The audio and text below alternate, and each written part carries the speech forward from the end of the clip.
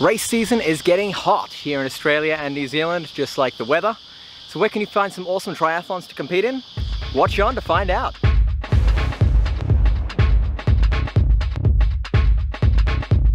Hey, how's it going? I'm Will from Iron Wheel Multisport Australia, your place to find tips, tricks and experience in triathlons, multisport and endurance events and training. 2018 may almost be over, but the triathlon season is only just starting here in Australia and New Zealand. So where can you find these events? One of the biggest and most obvious places is via the Ironman series and via their websites. I'm even a bit of a walking advertisement for them right now. If you go to their events site, which I'll link below, and for all of these that I'm mentioning today, I'll have a link below to their events sites, you'll see events for all around the world, including Australia and New Zealand. And this isn't just for the full-length Ironman. You've also got the Ironman 70.3, the short course tri, running, cycling, Iron Kids, and multi-sport tri-festivals, all of which are hosted by the Ironman group. Now, the Ironman events are all at a particularly high standard, so you're going to get a pretty similar experience no matter where in the world you're completing your Ironman event.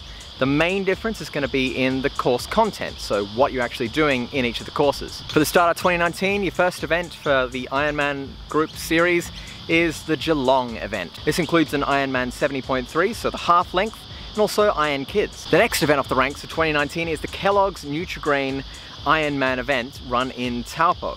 And this event holds the 70.3 distance, so the half length, and the full length Ironman. I would say definitely consider these if you're able to.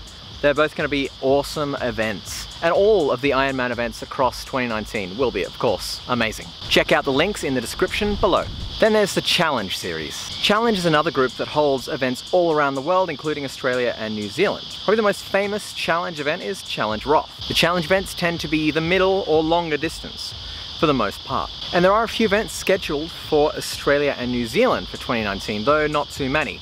In the first half of the year, there's only two, so one in Australia and one in New Zealand. The first one for the year is the Challenge Wanaka, which is in New Zealand on the 16th of February. Now, this is a middle distance event, so it's similar to what a half Ironman would be.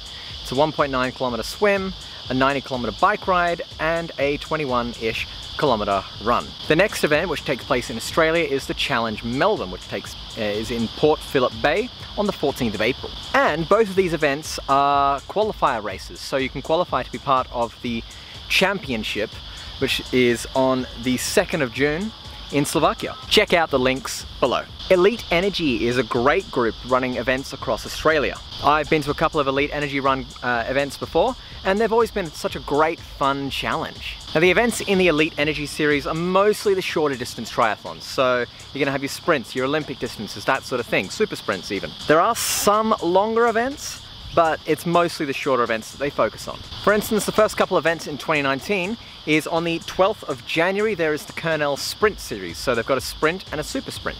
And then soon after there is the Nowra Triathlon Festival. So this holds a standard length, a sprint and a super sprint as well. Once again, check out the links in the description box below. Another smaller event series is the 2XU event series, which takes place across Australia. The first set of events is the ones which take place in St Kilda. This is on the 13th of February. It has an Olympic length distance and sprint length distances all the way down to kids lengths. And then on the 3rd of February, you've got the Elwood 2XU triathlons. These are shorter lengths, so there's the sprint and the kids distances. As usual, check out the link below. And now we get into the grouping websites. So these are websites that kind of culminate events from multiple sources. This includes the Triathlon Australia website and the Tri New Zealand website. Another great website is the Run Calendar website, both for Australia and New Zealand. And then you've also got Event List for Australia and Event Finder for New Zealand. So similar sort of websites, and they culminate not only like the 2XU and some of the Elite Series events, but they also have some of the club events. And so because lots of these events are a little bit smaller, it can be a little easier to do. They can be great tries to go to test yourself. They're a little less big and intimidating, and getting yourself to these club events is a great way to get yourself into a triathlon club if you're not already with one. You can go along to a club event that you may be considering signing up to that club, talk to people about the club, see what their thoughts are, and maybe even sign up. So links to the sources I mentioned before in the description box below. And finally, if you're part of a triathlon club, which I highly recommend, you can check out with the club about the club triathlons. Have a look on their website or their social media presence. Your club will have local events happening every now and again, and they may also advertise inter-club events, whether you're competing against other clubs or in other clubs' events, or just ask other people. Being in a triathlon club means you're surrounded by like-minded people who also want to go into events. How do you find events to compete in?